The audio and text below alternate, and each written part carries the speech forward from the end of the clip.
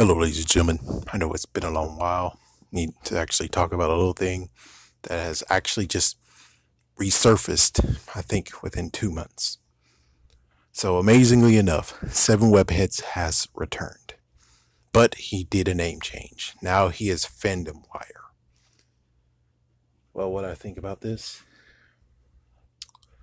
So, apparently, the last video he has done was within 3 years. And then after that, he disappeared. And then all of a sudden he comes back. It's pretty funny if you think about this. He disappeared when Spider-Man is now in the MCU, and he returns when Spider-Man is not in the MCU anymore. That's very, very unbelievably convenient. Well, convenient. It's more like a messed up coincidence. As for him name change, I know he has a video. I should watch it, but personally, I'd rather actually get it out here instead of being like, oh, okay, I see what you're doing. But let's just look at it without looking at that video. He disappeared for 3 years. People were trying to talk to him. People were trying to make sure that he's okay. And all he did is just looked at the comment or looked at the response that was sent to him, and that's all. He just looked at it, and that was the end of it. When it comes to people, period, when it comes to people who wants to return, well, first things first is you needed to have a farewell video. You need to have a video to actually explain yourself. And I bet chances are he explained that during his, oh, I changed my name. But more than anything, you needed to actually tell people before you leave. That's what I truly believe in, is that if I really actually leave here, I will make sure you guys know that there's something going on, that I can't actually continue on doing this. So I'll leave you this video to actually explain everything, or at least say I will be disappearing for a while. Just like the whole, that video of Dark Spy will return. At least I would actually say something or show something to actually say, yeah, I'll be back. It's like right now I'm just gonna do a little hiatus, but I'll be back. As for changing it, it's when it comes to you returning and then all of a sudden now it's okay, it's like it's not really okay, man. You have to really explain yourself, and I think that was his first video, was explaining himself. But more important, it's just the fact of you really need to truly explain yourself. You were actually one of the biggest Spider-Man YouTube channels, and then you just disappeared on us like that. And you want to actually have everyone who is a subscriber to you, which of course, yes, they like you still. But I'm just saying, the content you gave previously was all Spider-Man. Now you're going to do content that is more than Spider-Man. I would say if you really want to actually truly pat yourself on the back and make sure that you know and everything else is, you should have just started a brand new channel. You should have started a brand new channel, and you should have actually allowed Sevenwebheads to still be that channel. Still allow Sevenwebheads to still be Sevenwebheads. Just insert one video to say that, hey, I've moved to this channel. So at least the good news is that you building yourself up is not just going to be the part of where you already build up this channel and here you go living off the fruits of it, but yet this is on newer content that actually is now variety versus Spider-Man all the time. Like for me personally, it's like if I decide to actually just say, hey, my name is not Dark Spy anymore, now it's Rainbow Spy or Rainbow Spider, where I'm like, yeah, I'm gonna do everything like I did previously, but this time I'm actually mean it. I'm gonna do Sailor Moon reviews. I'm gonna do Power Rangers reviews. I'm gonna do Spider-Man reviews. Eventually, I finally got to the point of where it's like, I know the topic I should have been focused on this whole entire time, which is Spider-Man. Spider-Man 3 is a sabotage film, and continue to find evidence all the way to the point of being like, see, Sony is a messed up person. They're messed up. They shouldn't have Spider-Man in the first place, and they wanted to inflate their egos, and now they're back at it to where it's like now they're going to try to inflate their egos again.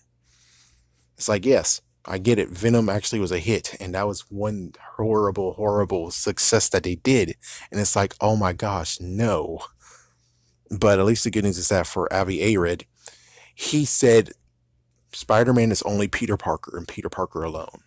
And then we get into the Spider-Verse, which I'm think either A, he changed his mind, or B, he regrets this is messed up, even though it gives him money, but he still is like Peter Parker's the only Spider-Man, or just the fact of Venom was something he wanted to always have. And since he got it, he doesn't care what happens next because he wanted Venom in a movie. He's been wanting that ever since 2007. I bet he even wanted it ever since 2006 before Spider-Man 3 was even truly actually written. But he had to wreck Spider-Man 3. He had to wreck Spider-Man 3 just to actually do two things. One, have Venom in the big screen, and two, to wreck Sam Raimi along with everyone else. It's like, yeah, not a lot of people actually are like, oh, Sam Raimi doing Spider-Man films? Oh yeah, Spider-Man 3 is horrible, and then the freaking rumors of Spider-Man 4 being horrible. You can see for yourself, it's like someone had to have gave all those rumors out. And the rumors, of course, had to involve Sony. Because Sony is the one right here who really wanted to reboot Spider-Man and inflate their egos and have 100% be them. Just like right now, where it's like, well, here we go again. But this time they didn't actually do anything messed up. They just were able to actually just say, okay, the contract is over. And then it's like, now we can inflate our egos. And yes, I understand. And I already have a video. Hopefully it's already up. That was talking about what's Disney and Sony and what we were talking about. And then new details of, oh, well, Sony was actually going to give them 30%. And it's like, yeah, but technically Disney's still better. 50%, and they pay half of the production cost. Are you telling me that's not an actually better deal? Sony wanted to just be like, oh, 30, but we're going to still pay all production costs and everything. It's like, yeah, but they're giving you half. They just want half, and they're actually going to pay half the production cost, which means you can actually take that other half of that money that you could have been using for movies for Spider-Man 3 or whatever, and you could put that into another movie and actually have a bigger investment because now the other movie can actually grow back the production cost of what you did for Spider-Man, for the Spider-Man movie. But yet they don't think like that. Apparently they still wanted to actually just say no, 30. And we do the production costs. It seems to me that that's pretty stupid in my opinion. And also just the fact of, again, if we look at it in inflating their egos, yeah, they did 100% production cost. That's kind of still inflating their egos because they'll be like, yeah, we actually foot the bill for the whole entire production cost. What do you think of that? It's like this whole entire time, they also have that inflating their egos where it's like, yeah, we did something in Spider-Man Homecoming. Isn't that cool? And it's like, oh my gosh, that was a horrible thing that you just did. And it's like, well, we still had the production costs. We did all the production costs on those two movies. So yay us. And it's like, really? Is this what we're talking about here? Is that now you're finding another way to be able to inflate your egos besides actually being involved with the movie?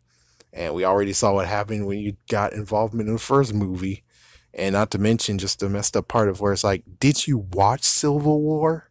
If you watch Civil War, whoever wrote this part that was part of Sony is, you're an idiot, because whoever wrote that is like, it works, but Spider-Man cussed, and there's like at least three moments of where it's like, why is it different angles? It doesn't really actually help at all, really flow, make it actually seem like it truly actually was filmed in Civil War. Instead, it's more like, yeah, I don't know.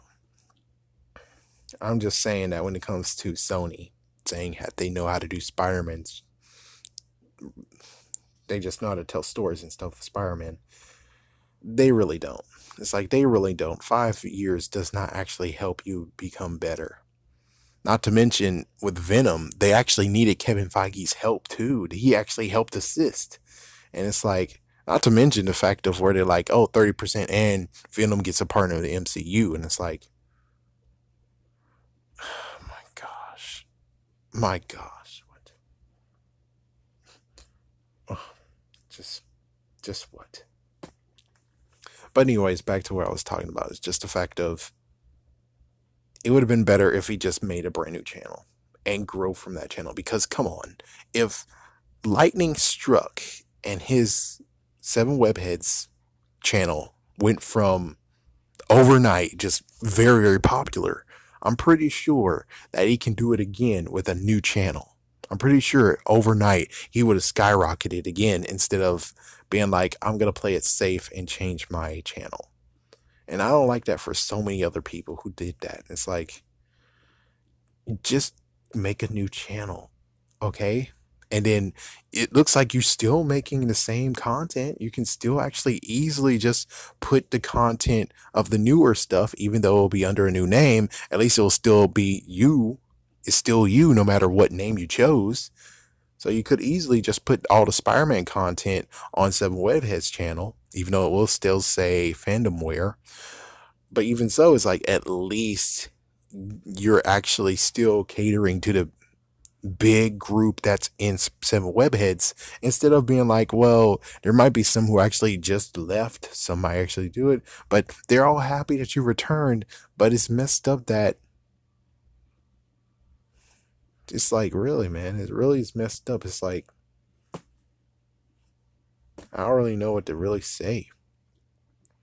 I'm glad he's back, but personally, it's like, if you really truly want to actually do the opposite what Sony does, but better, which is not inflate your ego, but just shows that, dude, you can still continue on. You can actually grow from zero to, I don't know, 100,000, lots of subscribers, because there's so many people who actually just clung on to being like, I am Seven Webheads Reborn, or there's like so many Seven Webheads YouTube channels that just showed up after you left. And it's like they got subscribers just by doing that. So I'm pretty sure with you being in the same person, you could have easily just have made a brand new channel, grow from there, and people will be like, oh my gosh, there's Seven Webheads. He's back on, and they'll just instantly subscribe to you.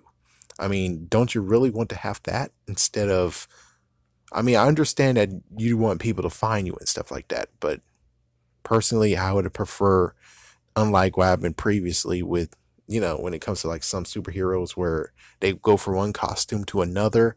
One costume was very iconic, and here they are throwing it in the fire saying this brand new costume is awesome. It's like you would figure Daredevil would have at least actually have the original yellow costume hanging up somewhere, being like, those were the days. Instead, you are just changing it, and it's like, really, man, did you really have to change it? But I'm pretty sure his content actually is very good, and of course he changed the thing. I really need to see that video just to understand what happened to him. But anyways, I'm webbing out. Tell me what you guys think about this. Peace.